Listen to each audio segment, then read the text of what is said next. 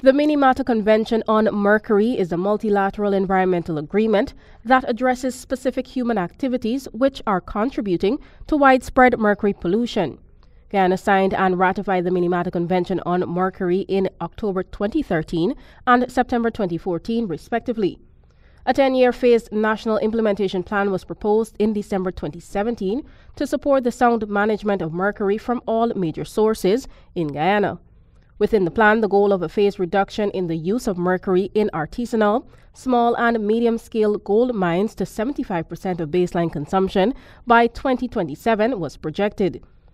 Darcy Waldron, head of the Environmental Department of the Guyana Geology and Mines Commission, during a sideline interview at the Conference on Gold Mining, spoke to the work being done on the ground to achieve the targets. This has been done through a lot of our projects where we do demonstrations of mercury-free technologies through the mineral processing unit of the Guyana Geology and Mines Commission.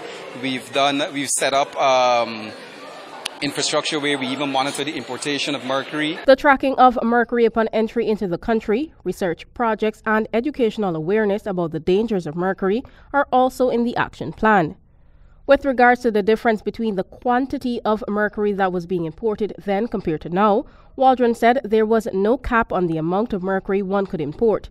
He added that in the last 2 years, the importation of mercury has declined. Now we have a cap as to how much mercury can come in within a particular period, within a particular year, and how much a miner or an importer can bring in.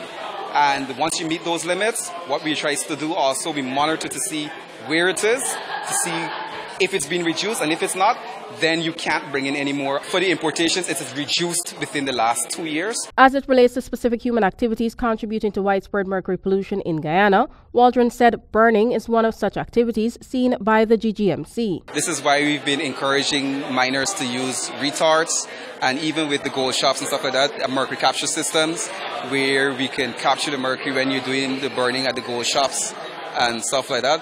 So that is definitely one area we've noticed, and we've been doing extensive work. Whilst there is no penalties for miners who breach the utilization of mercury, Waldron reminded that importers found trading mercury illegally can be restricted for further importation of the liquid metal.